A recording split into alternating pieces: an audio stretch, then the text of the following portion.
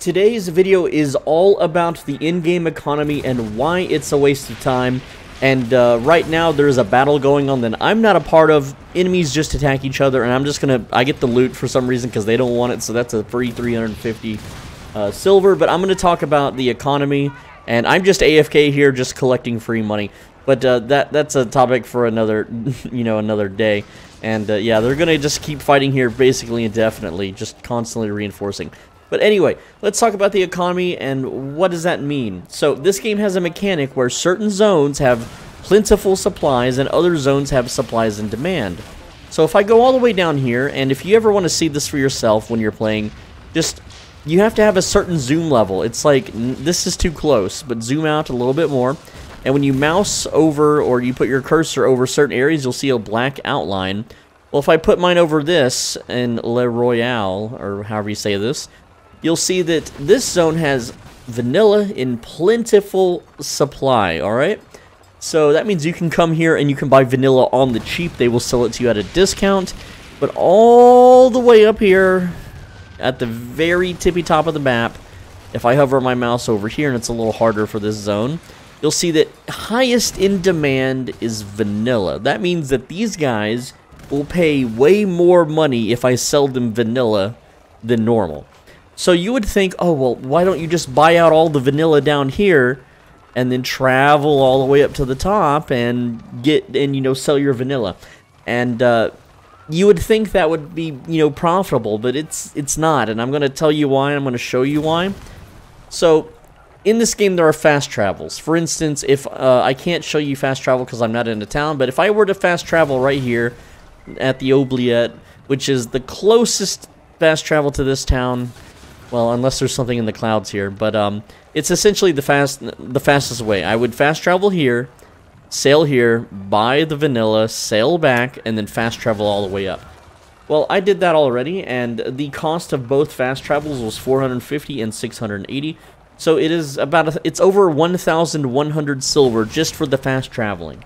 Now, if you ride manually, like, the thing is there's not infinite vanilla here for sale. There's only 10 vanillas.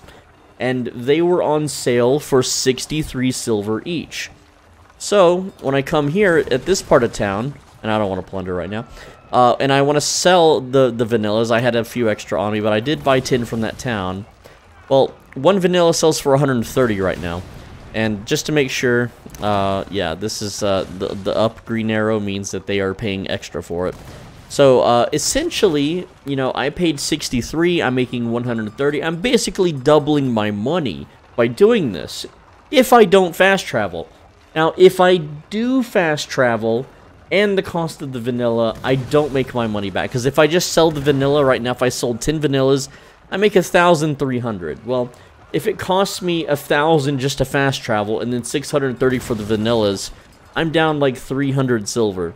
So, this is technically a way to make fast traveling a little cheaper if you need to do it. Or you can just not waste your time and worry about it, because there are way quicker ways to get silver in this game, like just sitting around near a town while enemy ships blow each other up. And there we go, that's 300 and something silver right there, and a bunch of other loot that's worth money that you could sell, and use it for crafting. And these guys will just, like, what are these dudes? Hold on, let me zoom. Yeah, they're just going to continuously attack the red guys, and the red guys are going to continuously come in and attack these guys. So I could just sit here and collect loot, and it looks like there's even more loot somewhere on the ground here. But other than that, there's way other. Oh yeah, there it is, more loot. See, I've already made. Also, I just got a cannon. Hold on, I just got a rare cannon drop. What is this? Ooh, that's good. Look at that. I didn't even have to do anything.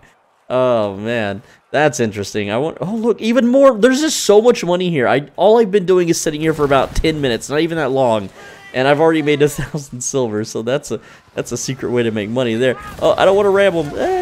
Oh no, loot some nutmeg. I knocked some nutmeg out of a ship, but no.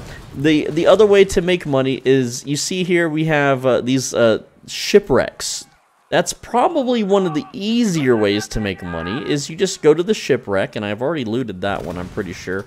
But each shipwreck, and these are just small ones, but like big ones have more. And they have like anywhere from 300 to 500 silver in them each. And you can get a whole row of shipwrecks. Let me show you, like over here on the map. And this is not a shipwrecks video, but like just right here, look at all, hold on, I zoomed in too far. Look how many shipwrecks, 1, 2, 3, 4, 5, 6, 7. 7 shipwrecks, you go down here, there's 8, 9, and then there's a 10th one. And by the time that you come down here and loop back around, these are all respawned, or you just log out and log back in. So that's, you know, that's 3,000 to 5,000 silver in minutes. Okay, without any paying fast travels, without having to buy low and sell high. So right now, while the in-game economy thing, it's kind of neat how, you know, they have it set up, and you would think it would be really nice. At the end of the day, what is this boat just AFK here? Yeah, okay, weird. At the end of the day, it's just not worth doing. Like, there's just no reason to bother or think about it or do all the work to, like, buy low and sell high. But, like, look, I can just force this thing open, and look how much money I just get. 312 right there, plus a bunch of other ingredients, which I could sell if I wanted to, so it's technically a bit more. But, yeah, and, you know, just harvesting... Oops, I failed. But just harvesting, like, wood and stuff and refining it, and you can sell that, you can trade it. There's missions that you can just turn this crap in for tons of money. That's another thing. Also, bounties. You do, like, one bounty, it takes 5 minutes. That's 6,000 to 9,000 silver. And I don't know why anyone would bother with the economy stuff. There's just really no point. And finally, you could just blow up a bunch of ships, you know, like, these guys are just filled with money. There's no reason not to just blast them open. And, yeah, let's just board them. There we go. So I just immediately shotgunned him and then boarded his ship, and then I get a bonus 217 there. And then when he blows up, that's another loot bag, which, the loot is, like, slowly trickling out. And look, like, these guys are just gonna sit around. Like, this is 2 separate factions here. You know, I can just unload on everybody, make everyone pissed off at me if I want. And, you know, just drop some bombs on them. And these bombs, they cost pennies. Ammo costs pennies in this game. Alright, I don't know if at the very end of the game they're gonna start costing more, but yeah, I am. And repair kits are insanely cheap, too. Like, I could, from that shipwreck we just looted, you know, that's a ton, you know, of repair kits right there. Go ahead and blast this guy, so that he's dead. And you don't need like a super powerful ship. Like, you can get the ship that I'm showing on the screen here in the very first day of the game. Like, making silver is insanely easy in this game. And yeah, I'm just spamming, I'm just blasting, like, I'm just chilling. Throw fireballs, oh boy. Oh man, they're on fire, oh noes.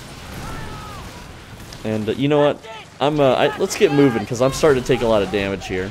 But you can see, you know, I'm just able to scoop up a ton of loot here and make tons of money.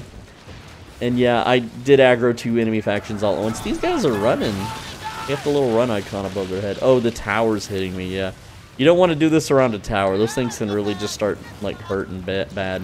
But there's, again, you have infinitely more and better ways to make money than trying to do the economy stuff. Don't even bother with the economy stuff. I know there was still loot over there, but I'm not going to bother with it. I'm just going to skedaddle out, because there's a lot of towers in this area, and I don't want to deal with them. Let's go ahead and block all that. There we go. Okay. Anyway, so that's the video, and please don't waste time doing economy stuff. Now, if you do it in mass, like, if you play this game for months at a time, and you just have, like, 8,000 vanillas sitting around, then sure, go turn them in. You know, you want to sell those vanillas. I don't have time to harvest. I'm in combat. Well, they're too far away anyway. They really can't get me at this point. But essentially, yeah, if you save up like 9,000 vanillas and you want to sell them all at once to the highest bidder, that's totally fine. Yeah, go ahead and do that. But to buy low and sell high, no. Unless you just have a ton of money and you just want to, like, invest it or something, I wouldn't risk that. A lot of these MMOs, and I don't know if you can even call this an MMO, it's like, I think the most I've seen is like 4 or 5 players in one zone. All the towers hate me today. Yeah, I just started blasting, I know. Okay, just block all that. Get out of here, towers. Stop it. Anyway. Go out there, make you some silver the efficient way. Don't bother doing it the dumb way with the economy crap. And I'll see you in the next video. Thank you so much. Mwah. Click the video on the right side of the screen, will you? It really helps out.